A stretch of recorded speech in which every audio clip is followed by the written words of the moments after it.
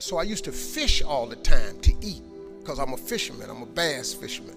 So I used to stop at lakes and ponds and just fish. And every night, every month, I get run off from somebody's land. Hey, get away from here. Hey, move along, that's not yours. Hey, stop fishing here. I just get run off.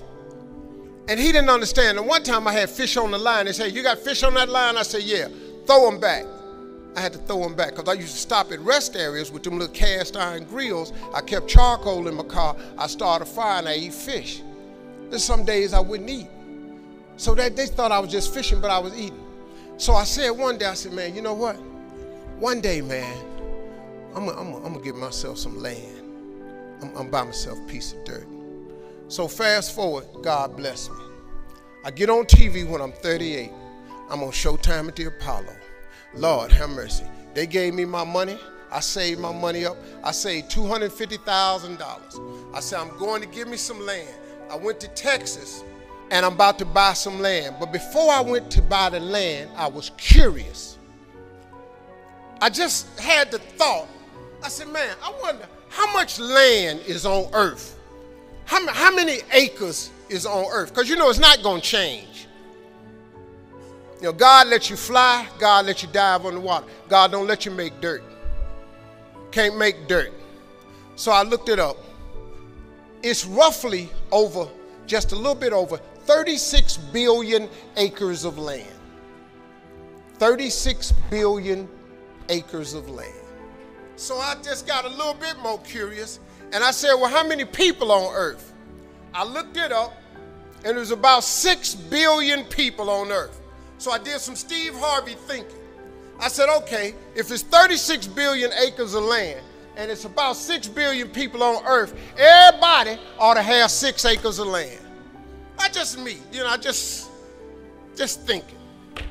So I asked God, could I have 6 acres? That's all I wanted. Because you know the one thing I wanted? I didn't care if I put a house on it or nothing.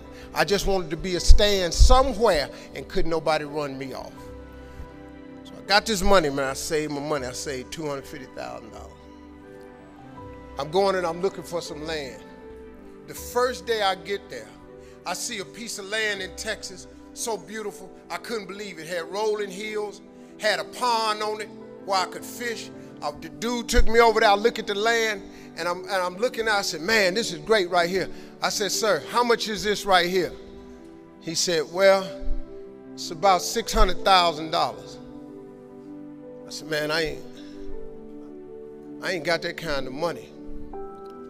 He said, well, how much do you have? I said, I got $250,000. I said, well, let me think about it, man. He said, let me think about it. And I was standing there, and then I stopped. I said, sir, can I ask you a question, man? How many acres of land is that? He said, this is 6 acres. 6 years ago, I just asked God, just give me 6. See, I didn't want a whole lot of acres. I just wanted my cut. Just give me my 6.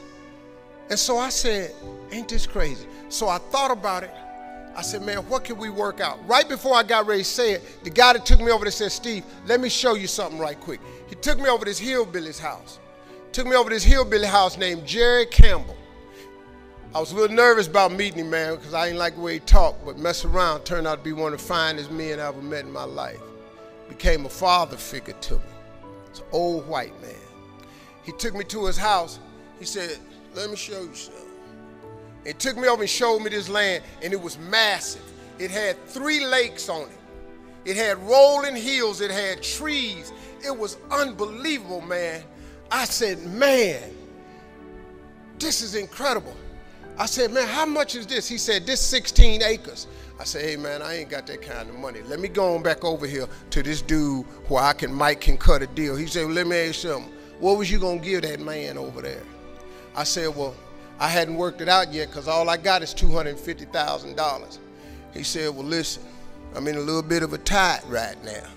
Said, if you can bring me $250,000 cash by tomorrow, I'll give you this 16 acres.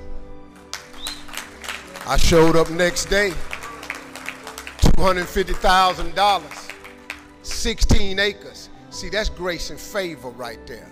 That's what that is. So my first piece of land was 250 acres. So I said, man, this is the land that I'm going to save for my family. I'm going to fish on the rest of my life. I'm going to be an old man. So then I got to thinking, I said, hold up, man. You mean you have not because you ask now? I asked for 6 years ago. He showed me 6, but he gave me 16. So I went to God. I said, God, listen to this. I'm from Cleveland. I got a couple partners that's locked up. They probably won't be using they 6. So I said, Lord, could I have a 6? And he said, yeah.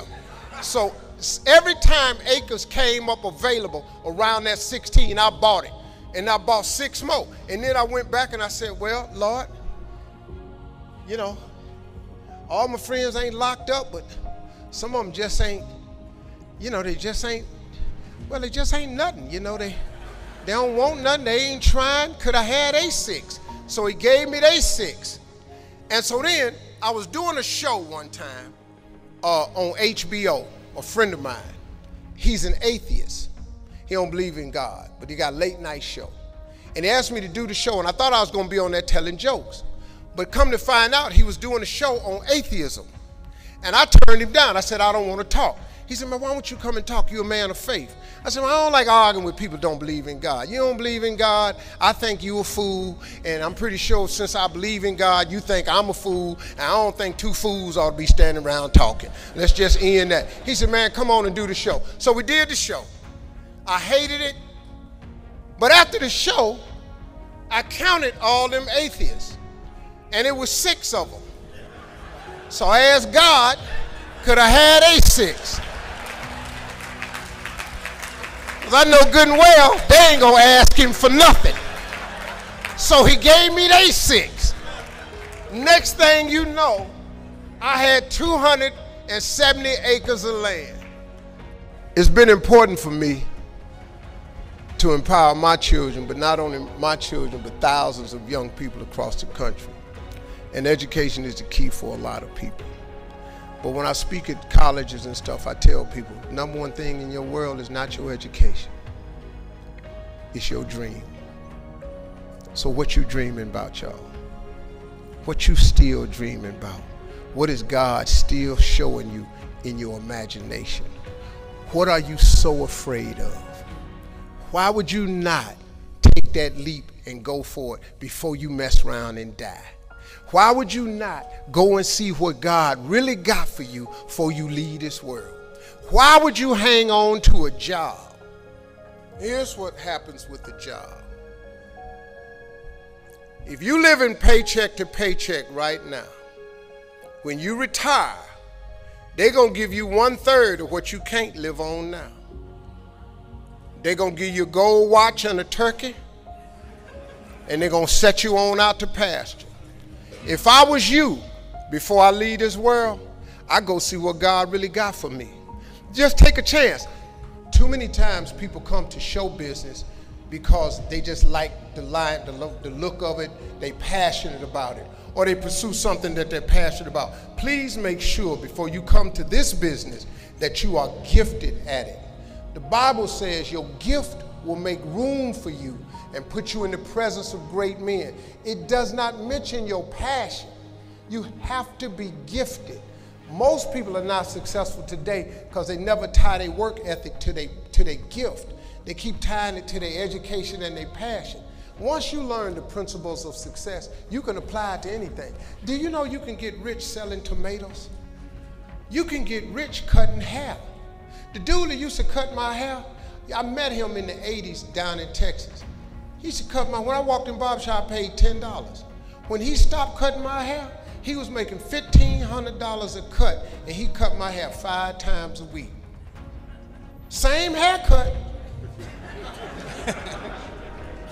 Messed around and got clicked in out there in Hollywood, and it was $1,500 a haircut. So when he wasn't cutting my hair, sometimes he cut Bernie hair. Then he go over there and cut Sayers' hair. Then he cut DL's hair. It's $1,500 a cut. He would finish up some weeks, man, that dude make $15,000 in a week cutting hair. Once you learn the principle of success, you you can apply them to